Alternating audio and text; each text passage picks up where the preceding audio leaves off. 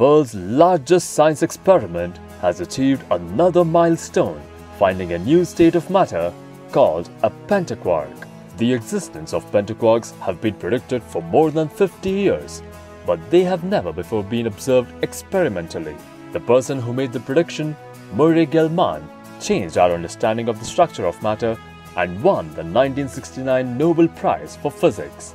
Many particle physics experiments since the 1990s have claimed to have seen pentaquarks, but their claims could not have replicated or verified.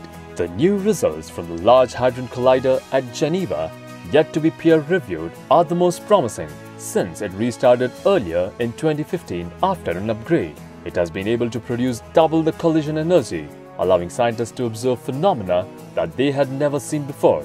A pentaquark, as the name suggests, is made up of 5 quarks. The environment under which this exotic particle can be found in supernova, when a star explodes and releases all of its energy in one moment, rather than over a lifetime of billions of years. Scientists admit that they weren't specifically looking for pentaquarks, but they reached the conclusion of its existence by excluding all of the possibilities.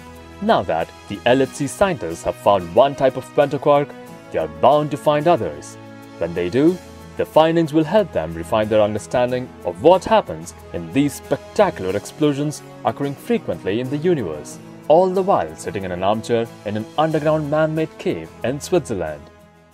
We've achieved a historic first. The United States is the first nation to reach Pluto. And with this mission, we have visited every single planet in our solar system.